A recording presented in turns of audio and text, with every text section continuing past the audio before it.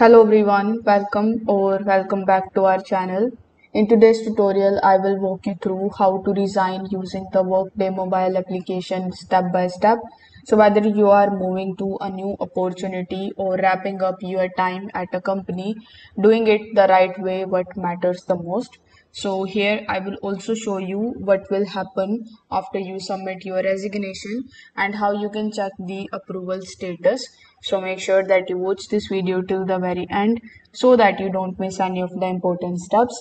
Also, before proceeding, make sure you check out the links of all the useful resources that are mentioned here in this video, linked down in the description box below.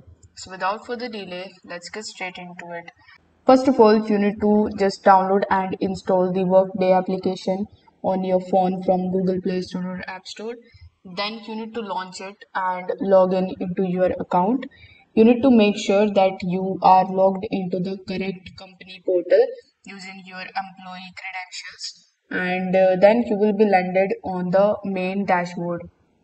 Now over here in the main dashboard, you will see this cloud type of icon on which you can click.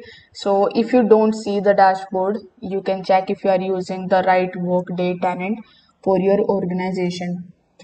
This particular cloud option will come when you tap on your profile icon.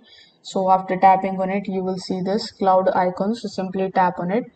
Once you do this, you are going to see a bunch of different actions tabs like business process, compensation, job change, etc. So since we are dealing with the job, you need to tap on the job change option. Over here in the change my business title, you will see the resign option.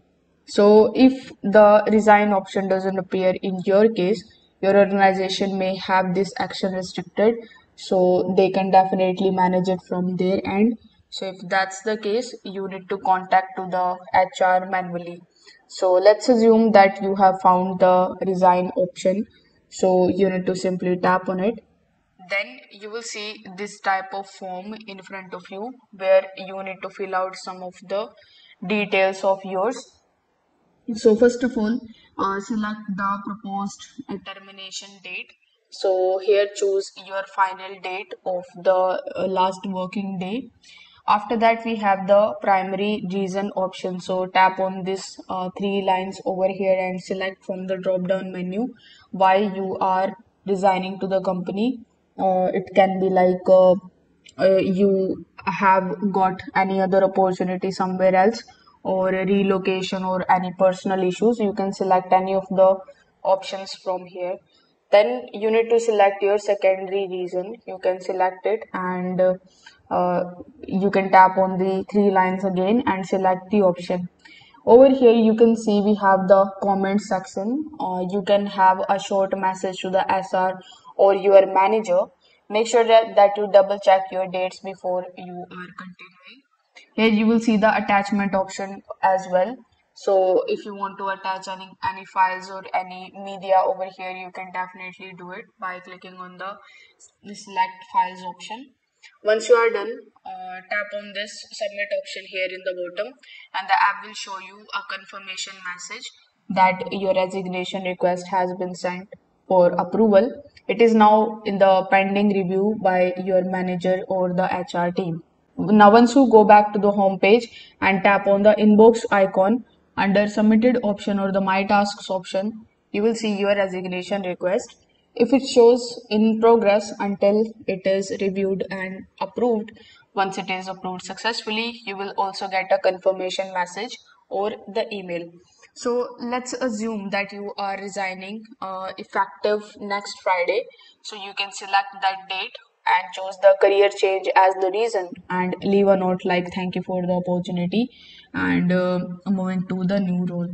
After submitting, you are done, and this is much easier than filling out any kind of paper forms or emailing back and forth. So once it is approved successfully, your HR team might reach out you with the exit interview details or the final steps like handling over the assets, emailing the deactivation, or the final pay processing. Everything else like the access changes will be handled by the IT and the HR departments, and that's how you can resign using the Workday mobile application.